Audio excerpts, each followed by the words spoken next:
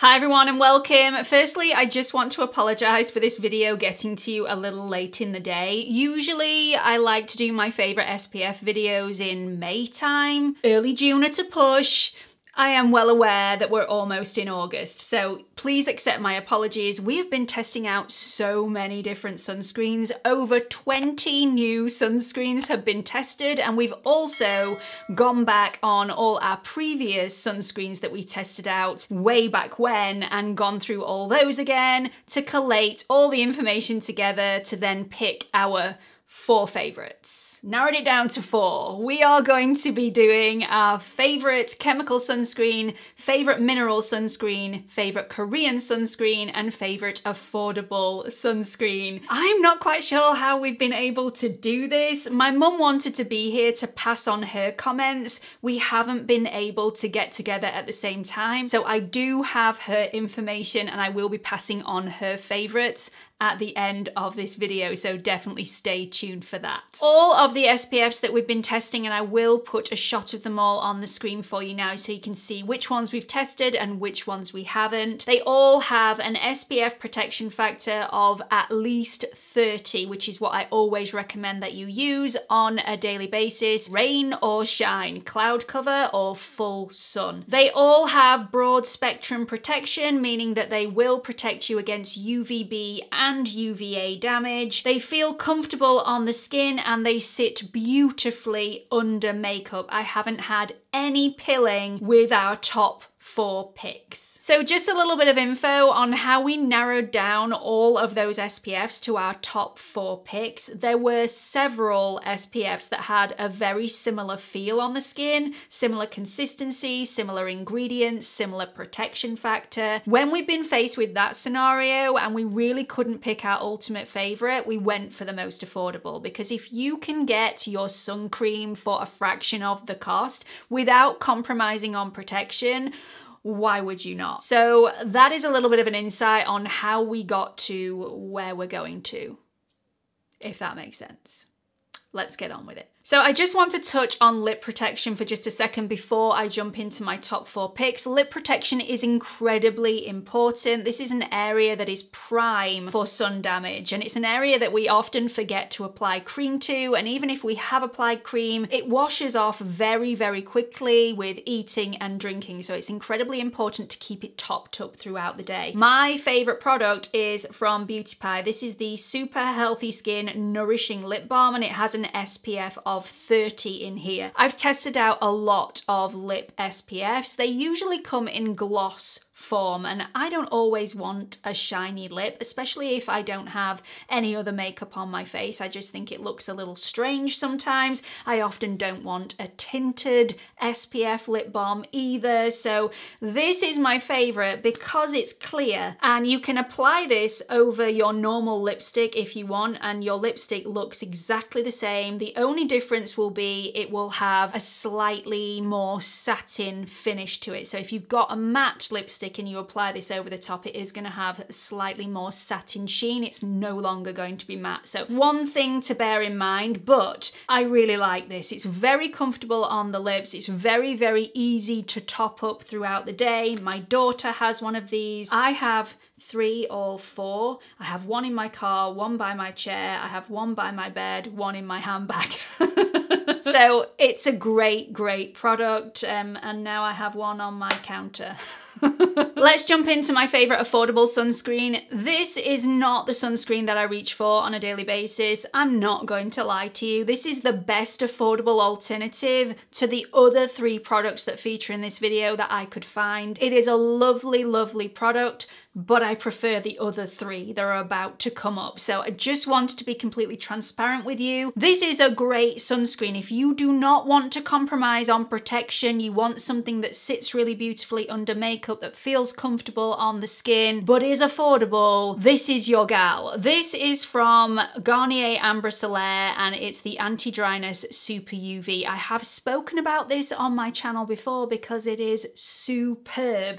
It is slightly thicker in consistency than the other 3 products that I'm going to mention today, but still, as long as you've got a little bit of extra time in between applying your sun cream and applying your makeup, you should be absolutely fine, because this does take a little bit longer to sink into the skin, but again, it is excellent protection. This is a chemical sunscreen. The chemical filters that feature in this sunscreen are homosalate, ethyl hexyl salicylate, avobenzone, octocrylene, Uvenol T, Tinasorb S, and Mexaryl XL. This does contain alcohol. I am not scared in the slightest of that, but if you don't like alcohol in your products at all, if your skin is super sensitive, you may want to try a different one. It is fragrance free, however, which is a bonus for me. This is non-greasy, but it's also not humidity, sweat, or water resistant. So if you do live in a high humid climate, or you are going to be in and out of a pool, this may not be the best one for you. Definitely reapplication throughout the day will be key with this one if that is your situation.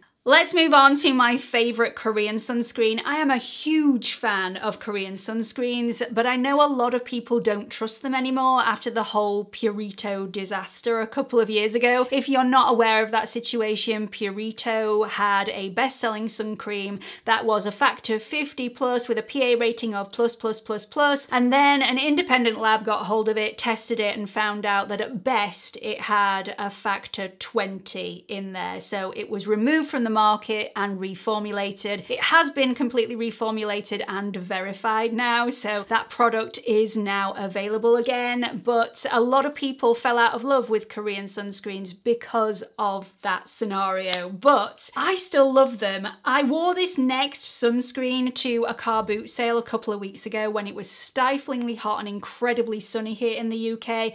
I am usually a vampire. I do not go out in the sun if I can help it. Big hat, sunglasses, plastered in SPF, and sit in the shade if I can possibly do that. It was out of my control on this day. It was really sunny, couldn't get out of the heat, couldn't get out of the sun, wore this all day, kept reapplying it, did not burn one bit. And not only that, when reapplying this, it brings your temperature down a bit because it's so cooling and calming on the skin. I love it. This is from Isntree and it's the hyaluronic acid watery sun gel. This is non-oily, it's super lightweight. It feels really hydrating on the skin. Factor 50 plus, again with a PA rating of plus. This goes on more like a cream. So as you can see, it is a white cream, but once you start massaging it into the skin, it really loosens off and it's more like a gel-like moisturizer. It does take a little bit longer to sink into the skin, but once it's sank in, it gives you that lovely dewy glow. It's just gorgeous. Feels really cooling, feels really calming, feels really hydrating. I just love it. This is alcohol-free, fragrance-free, essential oil-free. It's got centella, sodium hyaluronate, niacinamide, glycerin, and ceramides in there for an added bonus of those lovely skincare ingredients. This is a chemical sunscreen. So the chemical filters in here are ethyl hexyl salicylate, homosalate, Tinasorb S, Tinasorb M, polysilicone 15, and Uvenol A. No white cast whatsoever, and it's just lovely. Again, this is not water resistant, sweat resistant, humidity resistant, so this is my top pick for those winter months. This is the one that I will be wearing all the way through winter, and this has been verified by 2 independent labs. So yeah, just love it, absolutely love it. Let's move on to my favorite mineral sunscreen. Now, I've never made it a secret that I've not been the biggest fan of mineral sunscreens in the past because I have really quite dry skin, and every time I've used a mineral sunscreen, it might have been okay for a day or two, but then I get really dry skin, it can get very flaky, and it just tends to dry out my skin even more. And I just wasn't willing to put my skin through that, especially as we have some amazing chemical filters in the UK that are approved that I could use without all that happening. So not the biggest fan of mineral SPFs until now. I finally found my mineral SPF, and although it only has an SPF of 30 in here, I'm willing to give it the benefit of the doubt because it is that good. So this is the one that I would steer you towards if you have serious skin sensitivities, if you have rosacea, or if you have acne, because this is the one that's going to be least problematic for you. And the main ingredient, in fact the only SPF ingredient in here, is zinc oxide, and zinc oxide in itself is really cooling and calming, and it's an anti-inflammatory. So again, the least problematic of all of them if you have real issues with skin sensitivity. This is from Summer Fridays, and it's the Shade Drops Mineral Milk Sunscreen. Again, this has an SPF of 30 in here, and you get 50 mils. This is slightly tinted, I'm assuming to disguise the white cast, because zinc oxide is usually the main culprit for white casts in all sunscreens, and for me this doesn't have a white cast at all, but please take that with a pinch of salt. I do have relatively fair skin and I can't attest to that on deeper skin tones. If you've tried this and you do have a deeper skin tone, do let everybody know how you got on with the white cast. Is there one? Is there not one? Is it relatively low? Please let everybody know. So this is extremely milky. It's also very, very lightweight on the skin. It's got vitamin E, squalane, glycerin, urea, and lots of other antioxidants in there as well. It sinks into the skin effortlessly and looks very similar on the back of my hand to all of the chemical SPFs that I've tried out in this video today. Just really beautiful. I'm assuming it's the squalane within the formula that stops my skin from drying out. But even though it does have squalane in the formula, although it doesn't feel like other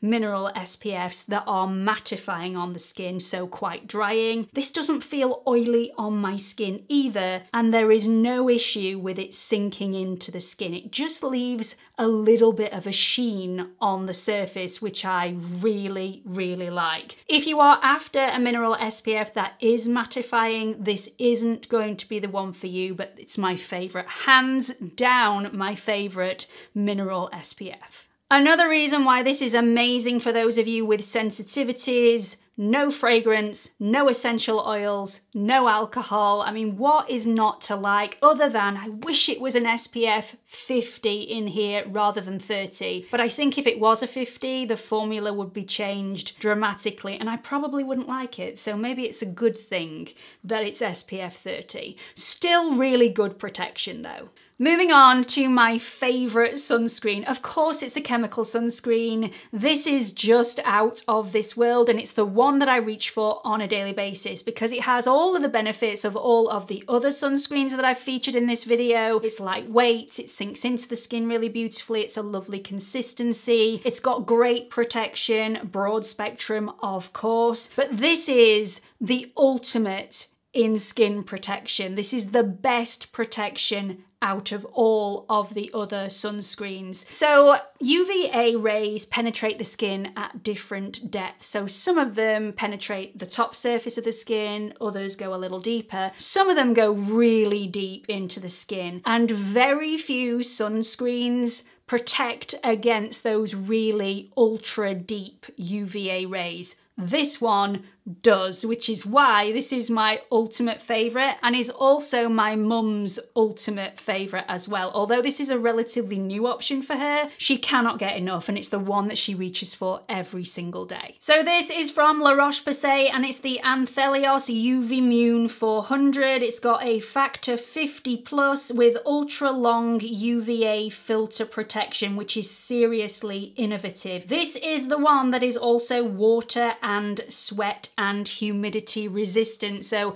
if you do live in that humid climate, if you like going to the gym with your sun protection on and you don't want to reapply after the gym, this is the one. I would still recommend that you reapply after the gym, especially if you've been toweling yourself down. But if you really don't like doing that, this is the one that I would point you towards. It is lovely. It's a really nice serum milky consistency, and it's very, very runny. So as you can see, oof, very, very loose consistency, sinks into the skin effortlessly. It does have a slight oily slip on the surface, but that is soon to dissipate. So it doesn't last all the way through the day with it being slightly oily. It sinks in beautifully and just gives you a little bit of a dewy glow on the surface. This has got anti-eye stinging ingredients in there as well, so completely safe to use around the eye area. It's non-perfumed, but it does contain alcohol, and again, this does not worry me in the slightest. The protection outweighs the negatives for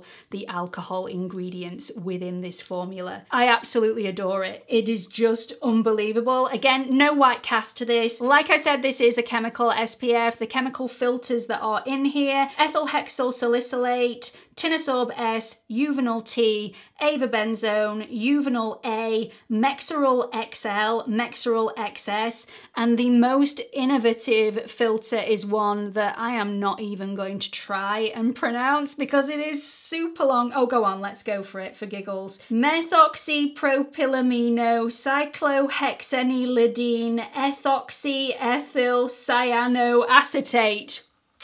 Go me. I will write it on the bottom of the screen just in case you couldn't decipher all of that, but that is the revolutionary sunscreen filter that is going to protect you for those really deep UVA rays. Just out of this world. So that's it for this video. They are our top 4 sunscreens of 2022 and they are all amazing, and I'm not quite sure why I'm surprised that my mum and I agree on the top spot, because we've been doing quite well recently, but both in love with the La Roche-Posay Anthelios UV Immune 400, but we'll be quite happy using any of the 4 sunscreens that feature in this video because they are all superb and we've tested a lot.